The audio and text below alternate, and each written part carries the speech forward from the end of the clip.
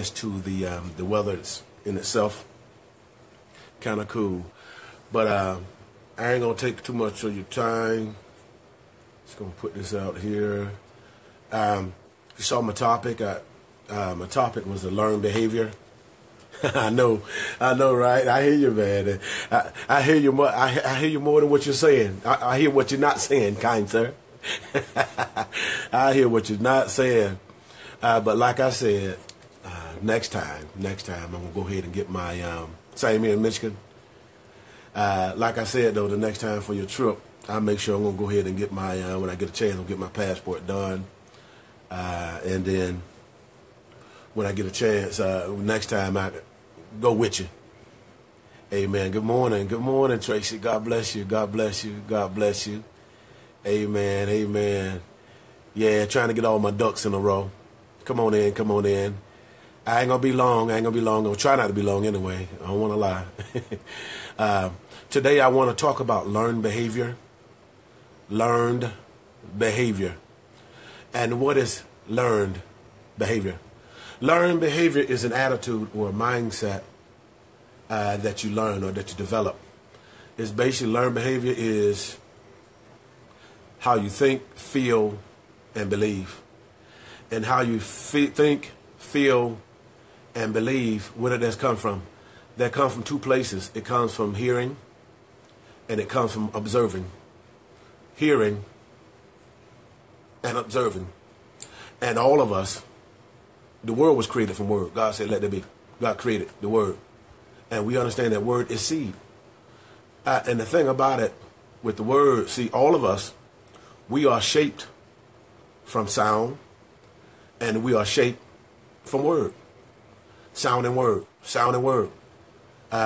Sound, mother, daddy, their words.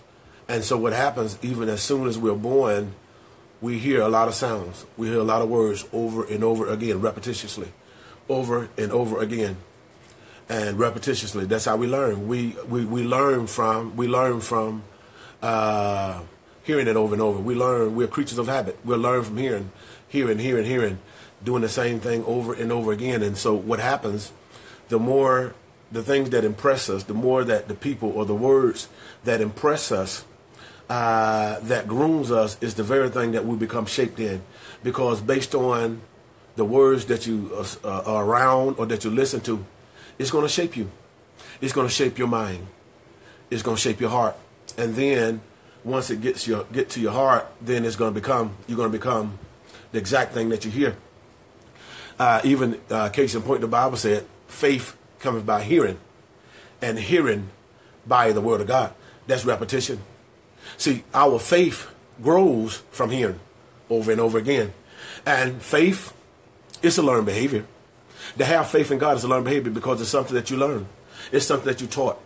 It's how you groom. It's how you groom. Look at Emily. Emily, she's becoming shaped from our words and our sounds. And so we do the same thing every day. Every day. Now, I'm going to tell you what's amazing with Emily. Emily, she has her favorite program, the Mickey Mouse Club. And with Emily may not be listening. She may not be watching it at times. But if you turn it off, she'll stop with what she's doing.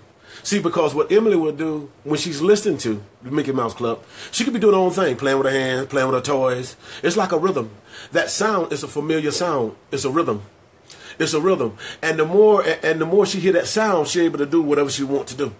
She play with her toys, she run around, do all the stuff, do the stuff she do, get her little toy cart and push it around and walk around a little bit. She's comfortable with that. But the moment that sound is broken or is taken off, or that station is taken off, then she'll stop doing what she's doing. It's rhythm. See, also, sound is rhythm. Sound is rhythm. It's just like when you're singing in a choir, everybody is in rhythm. Everybody's in rhythm. And the more everybody's in rhythm, the more a hermeneutical sound will take place. And so what I'm saying is this right here. We have to be careful what we listen to. We have to be careful of what we hear. Because what we listen to and what we hear will shape our opinions. It's going to teach us how to think. It's going to teach us how to feel. It's going to teach us how to believe. That's why faith comes by hearing, hearing by the word of God. But the thing about it, faith in itself is not a divine quality. Meaning, you can have fear. If you have faith in fear, then it's going to grow. See, the more you hear fear, the more fear going to grow. The more you listen to it, the more you talk about doubt, the more doubt is going to grow. And so that's why you have to be careful of what you associate with. Because you know what, there's two things. The Bible says in the, I think it's 13th book of Matthew, at vibration, yes sir, vibration. 13th book of Matthew, it says that the man planted good seeds, but he went to sleep. But when he went to sleep, meaning that his eyes was closed, he wasn't paying attention, the adversary came in and sowed tares. And what are tares? The tares are the total opposite of the wheat. Tares are bad, the bad stuff. Just like the way Emily talking, just like at the Garden of Eden, when God had gave the man and the woman instructions they could eat from all the trees of the field except this one tree, the knowledge of good and evil. Good and evil, good and evil. And so we have to be careful. We have to be careful of what we entertain. Just like with tares, tares is evil. Tares is wicked. And see, a tare looks good. It looks good. It looks holy. See, because the Bible said the devil comes as angel light, but inside he's a raving wolf. In other words, he wants to deceive, because it's going to be sweet to your lips, but it's going to be bitter to your stomach. You hear him in the back? Yeah, she watching the program. She talking to. But yeah, we have to be careful. We have to be careful of what we listen to, because that terror. See, when that man went to sleep, that terror came in. That wicked one planted that terror, and that terror was something bad. And the purpose of that terror being planted, deception, secret. When he went to sleep, that secret, in that secret place, that unknown place. See, oftentimes, if you notice that, if you're in an argument with your loved one, someone you love, oftentimes, automatically, you're going to get quiet. And the moment that you get quiet, your mind going to be in the thing. Then, when you know what's going to happen, the prince of the air, the accuser of the brother, going to start talking to you. Words. His words. And see, the thing you need to understand about words, even in the garden, even when the serpent came and talked to the woman, and basically he charmed her, he beguiled her. Another translation for that word charm is charisma. Also, charisma is eloquent speaker, someone who speaks well, someone who knows how to speak a certain way. Because when a person knows how to become eloquent or charismatic, they know how to draw. Because another word for elegance, another word for charisma is charm. Charm also is favor. In other words, you're able to draw things to you based on how you talk, based on what you say, how you're able to put words together. And see, the thing about it, see, that's where the adversary works. He tried to get inside your head. And what he would try to do, he would use the word to get your attention. And if he can get your attention with that word, then if you entertain and pay attention to it, he's going to sell you his idea. Just like he sold his idea to the woman in the garden. He told her that, can you not eat of all the trees of the field? When she know that God told Adam, the day that you eat of that tree, surely you're going to die. You're going to die surely. And so I'm going to get ready to wrap this up, because it could be long. But what I want to do is learn behavior. I want to talk about learned behavior. One of the most difficult things that we face in this world, in this time, is communication. Most of us don't know how to talk. Most of us don't know how to talk. You know how? You know why? Because of a learned behavior. We will learn how to think a certain way. We will learn how to process a certain way. And we will learn how to respond a certain way. God bless you. Good morning, Patrick. See, and so when someone says something that is against your teaching, or when someone says something against how you were raised or how you believe, then that voice, that learned behavior, that attitude is going to begin to speak. And then what happens is that when that attitude or that learned behavior speaks, whatever that person is saying or doing, you're not going to hear it. And see, what the adversary wants to do, he don't want us to become together. He wants us to always stay divided. Because the thing that he told, the thing that he told the man and the woman, what I put together, let no man separate. And from that moment, the adversary has been trying to separate the man and the woman. Been trying to separate our brother and brother, sister and sister, sister and brother. And his purpose is to deceive. His purpose is to divide us. Because he know if we come together, we're powerful. Because the Bible said one could chase 1,000 and two can put 10,000 to fight. to flight. See, but what he's going to do, he's going to put things in our way, in between us, in our mind, in our upbringing, to get us to clash where we don't agree. And the fact that we don't agree, then it's going to cause a rift. It's going to cause us to become powerless, because our power as believers in our agreement. The Bible says if two agree as a touching anything that they ask, it shall be done. But the thing about it, they have to agree. How can two walk together except there be an agreement? That's why I see what the adversary has done. I'm going to tell you what the adversary has done. The adversary here has brought opinions, flesh, pride, ideals, all of that looks good. See, because the Bible says that the tradition of men has caused the word of God to become a non-effect. See, the thing about it that you must know and realize that those of you, I got kicked off. But a lot of stuff that we were raised in church, it was wrong. It wasn't scriptural. It was scriptural. And I understand why they did and they said what they said to keep us out of trouble. I understand the intent, but it wasn't scriptural. It wasn't scripture. It was against God.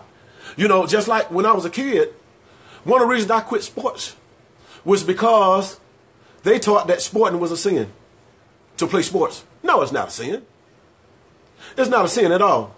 Whatever you do, do it heartily as unto God. If you're doing it as unto God, it's not a sin at all. It's not a sin at all. It's not a sin at all. And so what happened is that laws, rules, and beliefs have crept into the church. And what's happening, opinions have crept into the church. And what's happening is that people are becoming confused. And because people have become confused, many people stand away. And many people are not being delivered. Because what's happened is that the Bible says to be not conformed to this world, be transformed by the renewal of your mind. See, but what's happening is that when I talked about those weakness there, see, the adversary has also put people or men and women on assignment who are disguised as angels of light in the church to teach you God's word from their spirit, to teach you God's word from their spirit. But the Bible says in the last days that there would be false prophets in the land that would deceive many. But also the Bible said that there will be false apostles in the land in the last days. And their purpose, and the Bible says that they're called deceitful workers, workers of deceit. In other words, they have a plot and they have a plan. And their purpose is selfish. Their purpose is their own gain. Their purpose is not to help you, but it's to help them. It's just like the rich fool. The rich fool, yeah, Apostle, I got cut off. This Facebook thing, I got cut off, but I'm back. But I'm talking about deception. And what happened is that the adversary has planted in the church, false prophets and false apostles. And the Bible said their purpose is to deceive many. Also, the Bible says that they're workers of deceit, deceitful workers.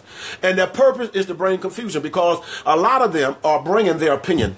A lot of them are bringing their laws and their views. And what's happening is bringing confusion. It's making confusion in the church, in the household of faith, which means that people are not being delivered because the word of God is being mixed with flesh. Not faith, but flesh.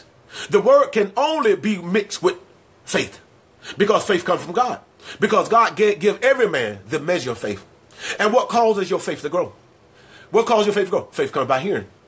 And hearing by the word of God. And see, the thing about faith, I can look at faith, faith could be like, if I can look at it, faith can be like a balloon. A balloon. And the more you hear that word, that balloon will swell and grow and grow and grow. Expand, expand, expand. And see, what happens is that the more you hear God's word, you're going to grow, you're going to grow, you're going to grow, you're going to expand, you're going to expand, you're going to expand. But now with the word now, because the word is seed. And you know the adversary, he's the deceiver. And he's the accuser. And if you remember, Jesus said, take heed how you hear. Because you have to be careful how you hear, but you have to be careful how you process. Because how you process a thing will determine what gets in your heart. Because the Bible says, it's not what goes in a man that defiles him, but it's what comes out him, wherein he becomes defiled. In other words, God is judging you based on what comes out your mouth. It's not what somebody does to you, but it's how you respond. See, because there are two things. There's a response and a reaction. There's a response and reaction. Now, when a person becomes hit, emotional, see, the adversary, he wants to work on your emotion. That's why he wants to get inside of your head. Because if he can get inside of your head and sell his idea to you, and you digest it, what it's going to do is going to swell you up. It's going to swell your flesh up. It's going to swell your emotion up.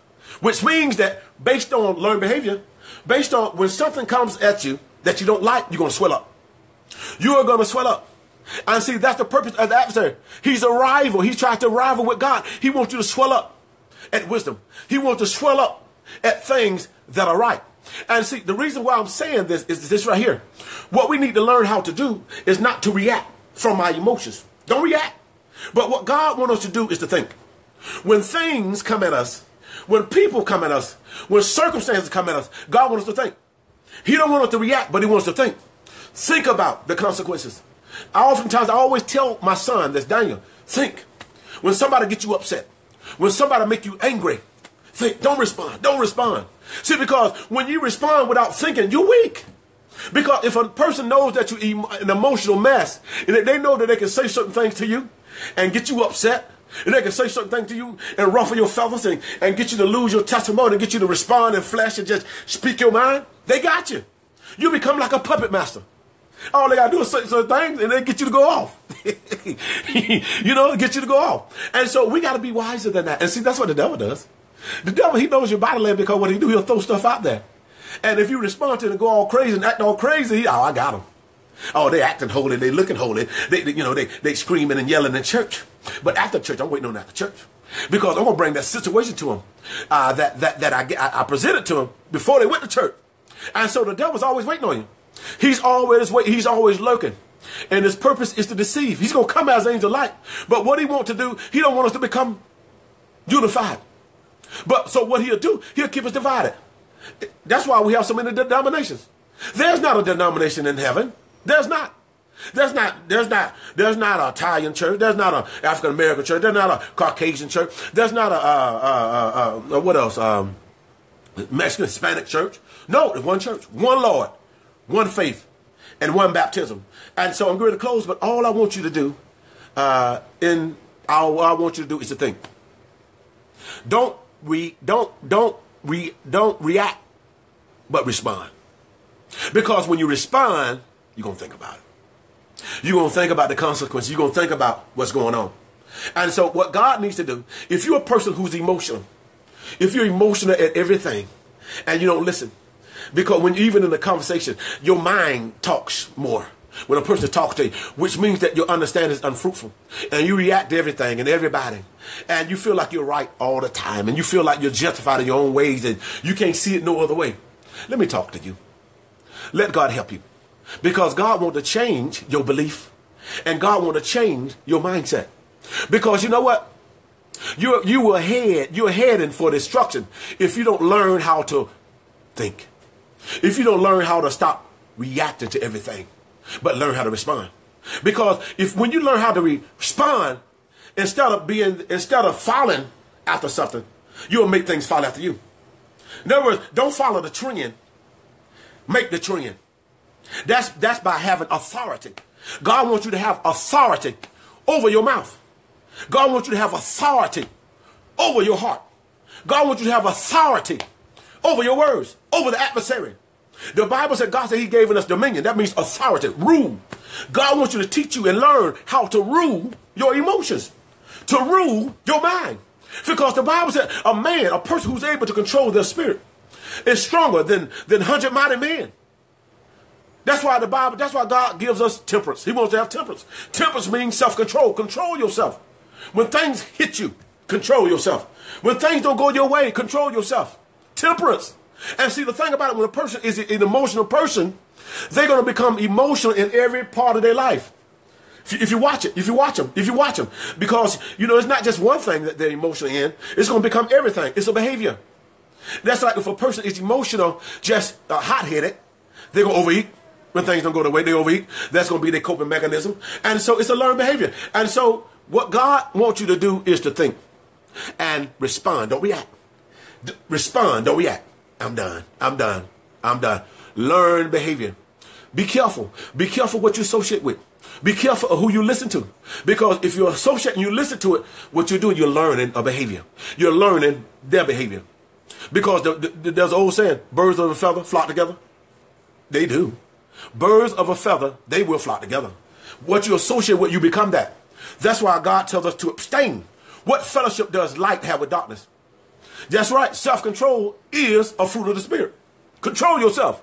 Self-control. That means not to react, but respond. Jesus tried to teach his disciples in the Beatitudes how to respond. Blessed are they that thirst and hunger after righteousness. Blessed are they. When someone smites you on the cheek, turn the other cheek. When you bless your enemies, bless them that curse you. Do good for them that despitefully use you. Because the thing about it, it's not about you. Because they're going to get what they're going to get. It's not you. You ain't God. You can't control what's going to happen. But God can. And what will happen based on your fruit. Based on your fruit. Based on your fruit will determine your result. That's why you have to be careful what comes out your mouth. Because what comes out your mouth is going to be identified and you're going to have to give an account for it. That's a seed. Your words are seeds. So be careful of the seed that you listen to. Because if you listen to seed of gossip, if you listen to the seed of wickedness, then that seed is going to come out of you. But if you listen to the seed of love, the seed of joy, and the seed of peace, then peace will come out of you. I'm done. God bless you. God bless you. Amen. Y'all have a good day. God bless you. Thank you for your support. God bless you. Thank you, Apostle, man of God. God bless you, sir.